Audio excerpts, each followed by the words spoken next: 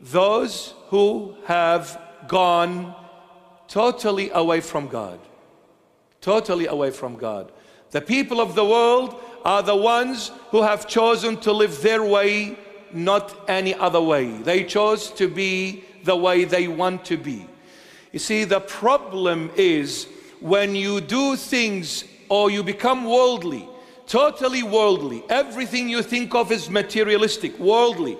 Everything you do, every step you make, every word you say, every thought you have, it is all about, I want to dress up, I want to have a car, I want to have a home, I want this, I want that. People who live in the world, for the world, when they hear the word of God, it suffocates them like that blood that is dead. It suffocates them. The moment they hear something about Jesus, they find an excuse to pack up and leave.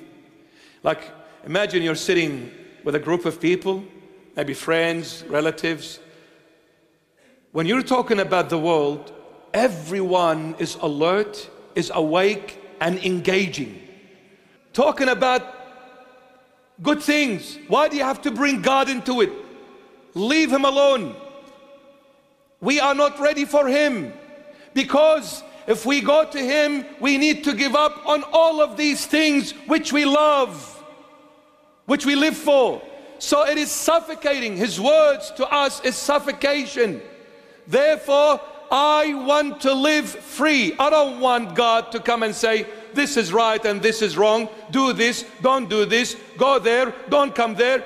I don't want that. I want to be my own God. These are the people of the world. They are gods of their own.